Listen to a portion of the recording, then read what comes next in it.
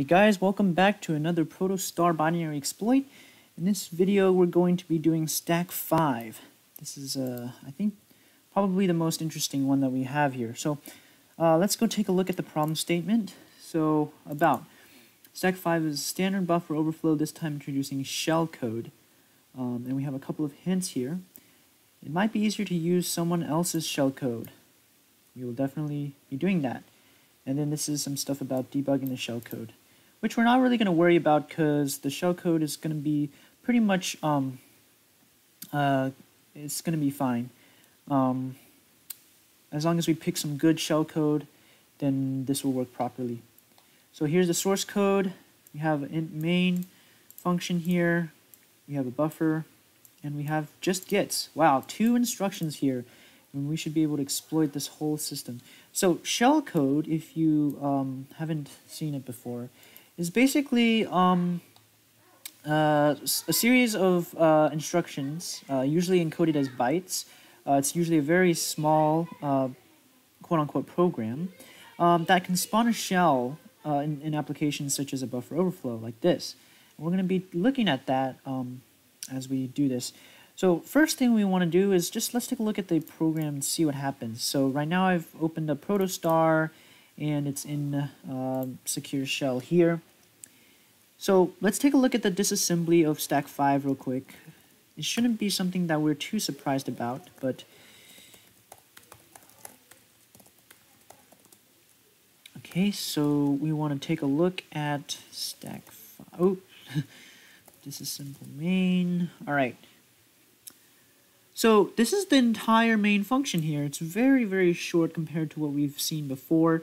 We have entrance into this code here, an entrance into this function main. And then we have this instruction. Remember, this is basically what creates the padding offset kind of thing. And then ESP is decremented by 50 in this instruction. And then gets is called. So basically the space for buffer is allocated here, and then gets is called on that buffer. Actually, buffer is at ESP plus 10. So as you can see, again, the buffer size is 50 minus 10 hex 40, which is 64, just like it was allocated in the C program. And then we have an exit of this procedure. So the return here, again, we want to take control of the instruction pointer. If the program just returns to where it was called from, then we really have no exploit. So what we really want to do is overwrite the instruction, the EIP extended instruction pointer, and let us point it to our shellcode. So if we go online, it's very easy to find shellcode. You can just Google it. This site here, it's called shellstorm.org. It has a lot of shellcode samples here. But the one that we're going to use, just because it's really small and it does the job, it's the exec ve bin sh. This will basically execute a shell here. And here we have it. This is the basically the disassembly of what we're going to be injecting. And then here is the actual exploit bytes that we can put in. So if we can somehow get the machine to run these bytes, then we've got a shell. Okay, well, you say, how do we get the machine to run those bytes? Well, we have a buffer. We can use our buffer as a place to store stuff and then basically find a way to execute that stuff in our buffer. So let us kind of draw everything out real quick. So right now we have a buffer. Let's just say this is our buffer. Oh gosh, that was a terrible buffer. Rectangle. Okay, so we have something like this, and remember, ESP will be pointing somewhere, we don't know where it points, ESP up here, but remember our buffer starts at ESP plus hex 10.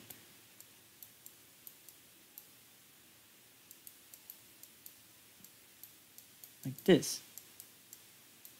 Right? Because that's what we saw in the disassembly, is ESP plus hex 10. So after this, remember we have, actually, let's see if it's if it runs the same. So let's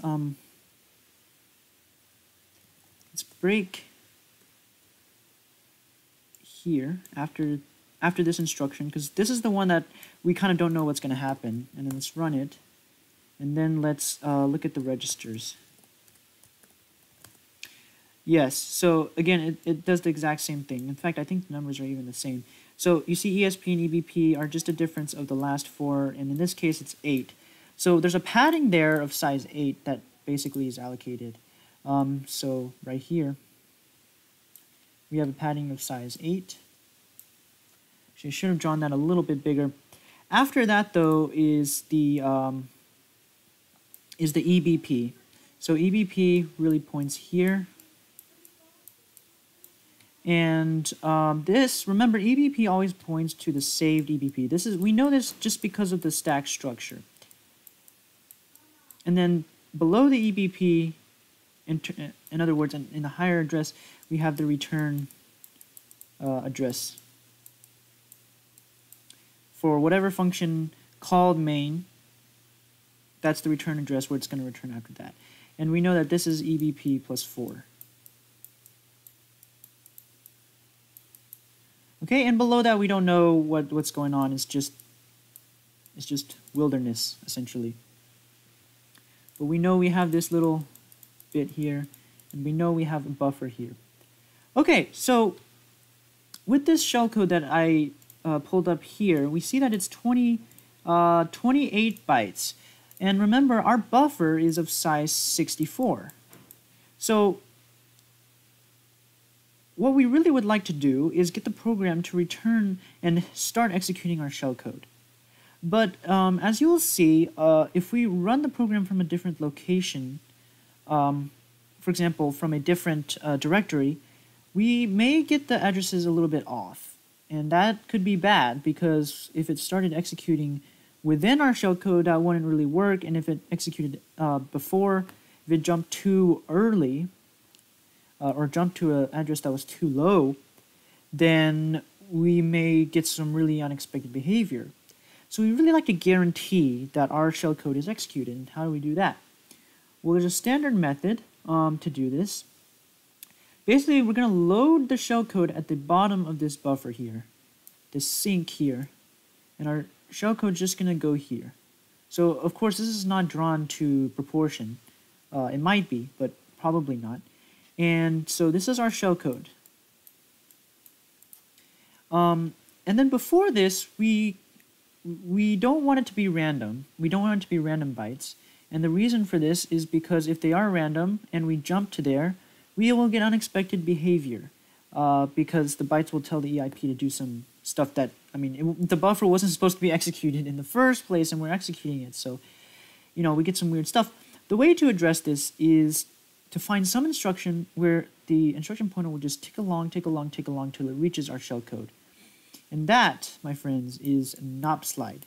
And it's also called a nop sled, whatever it is. But the general idea is like this. So imagine you have a rough hill here. At the bottom of a hill is a big lava pit. And this lava pit here is basically our shellcode, right?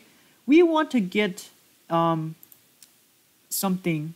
Actually, I shouldn't have drawn this little ridge here. Let me fix that, actually. Oh, no. Control. We want to get something just to fall down this hill and hit this lava pit, right? So the way we do this is basically our nops will do that for us. If we just have nops, if we have just a string of nops here, our processor will just read the nop and be like, oh, do nothing, so go to the next one. Do nothing, so go to the next one. And it'll just go and fall down this hill and execute our shellcode. So essentially, we want something to be thrown on this hill somewhere, and then that object will just roll down. And we will have shell. Okay, so how do we do that? Well, we have to find the address of somewhere within this nop. Maybe somewhere halfway within the nop or something like that.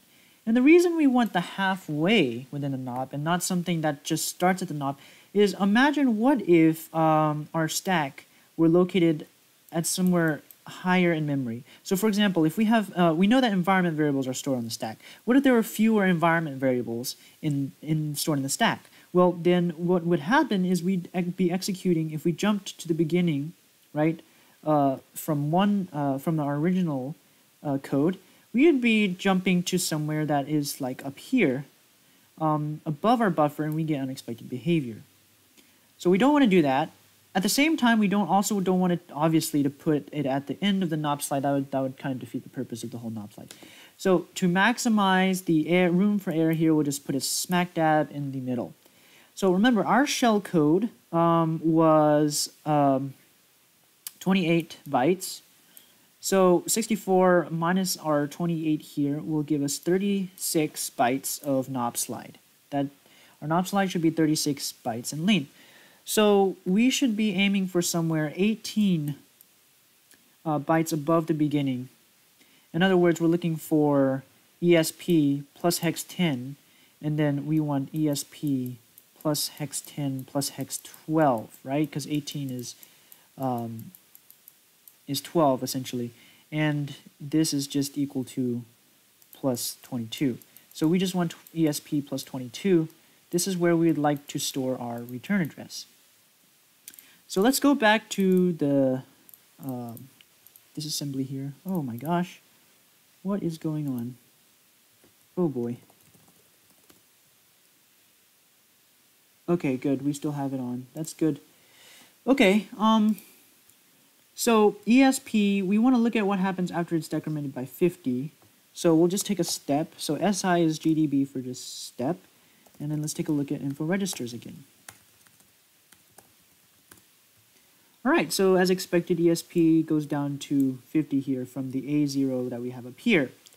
So 50 plus 22, or hex 22, is give us 72, right? So we want our exploit to jump to our return address here, to go to our return address. Let me put this one in red here. Our return address should be hex BFFF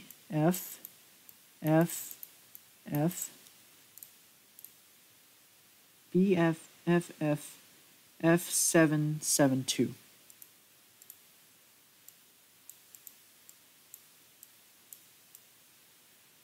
Because in this way we'll have the 10, and then we'll have halfway through the knob slide.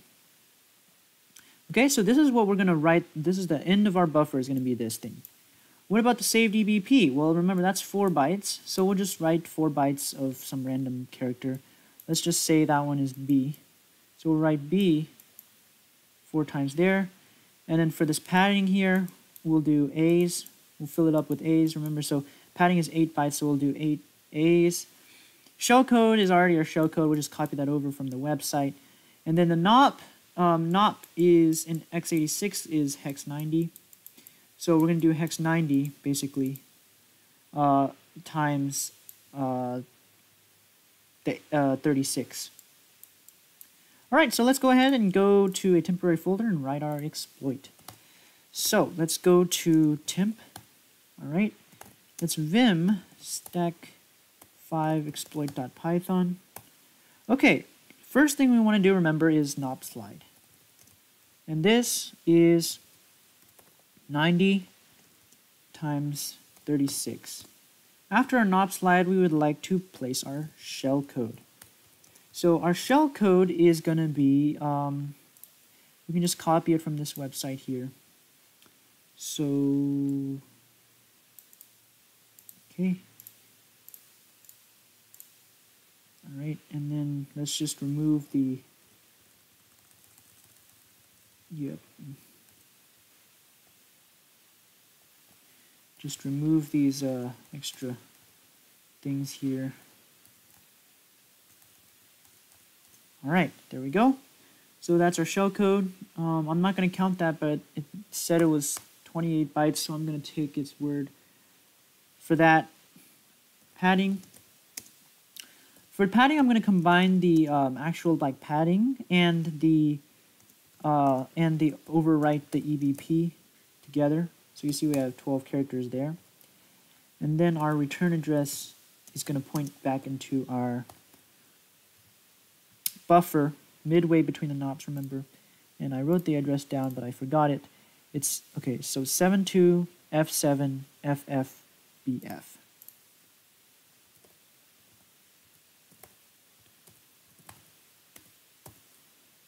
All right. So let me just check that just to make sure I have everything right. So it was 50 plus 22. Yeah, that should be correct. Okay, so now let's go back here and return address. Yeah, now let's make our payload. It's just the concatenation of everything.